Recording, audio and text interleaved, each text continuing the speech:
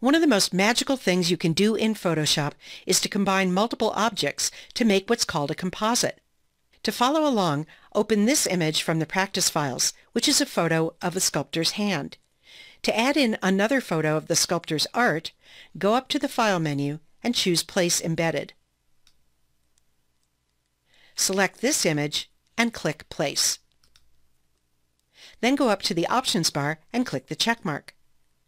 In the Layers panel, that's created a new layer that contains just the photo of the sculptor's artwork, which is a pencil on a wood background. What we need to do is cut out or isolate the pencil from the wood. You might be tempted to do that by trying to erase the wood, but that method has a couple of downsides. To give it a try, go over to the Tools panel and select the Eraser tool. Then move into the image and click. And you get this message. Just click OK to dismiss that for now. And then go back to the image and drag to erase part of the wood. The downside of this is that if you were to save and close this image now and then reopen it, all of the pixels you're erasing would be permanently deleted. So if you're in a hurry, you may want to use the Eraser tool. But let me show you a more flexible, editable method, a layer mask.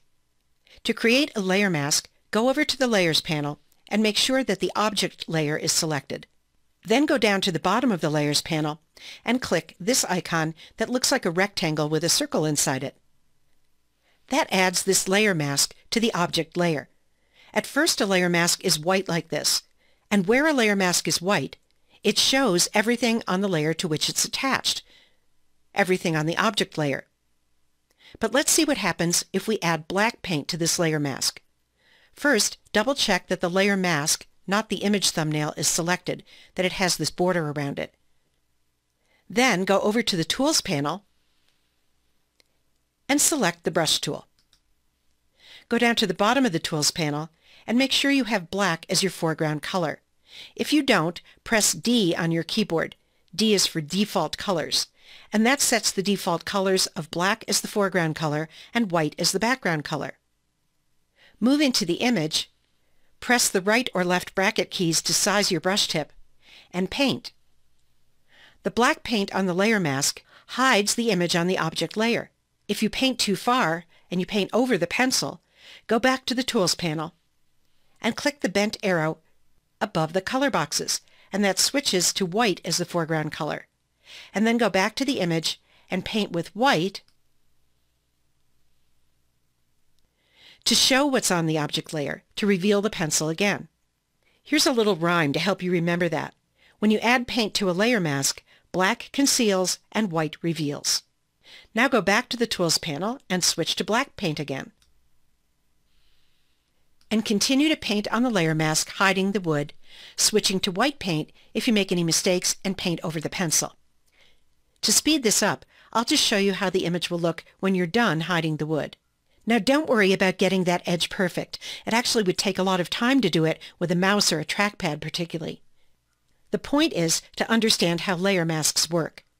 And in the next video, I'll show you another way to do this to get a sharper edge that involves selecting an object and filling it with black rather than painting with black and white. So now let's finish this up by positioning and resizing the pencil. We'll go to the Edit menu and choose Free Transform. Hold down the Shift key, hover over one of the corners, and then click, hold, and drag in to make the pencil smaller. Then move outside of a corner, and when your cursor changes to a curved double-pointed arrow, click and drag to rotate the pencil. Then move inside the boundary and drag to position it wherever you want it in the image. And then go up to the Options bar and click the check mark.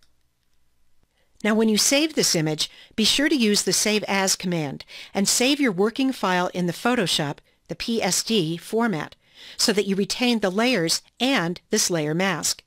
Because you did use a layer mask to just hide the wood on the object layer rather than permanently erase it with the Eraser tool, the object layer remains intact, and you could come back any time and fine-tune the layer mask with black or white paint, or even delete the layer mask by dragging it to the trash icon down here at the bottom of the Layers panel.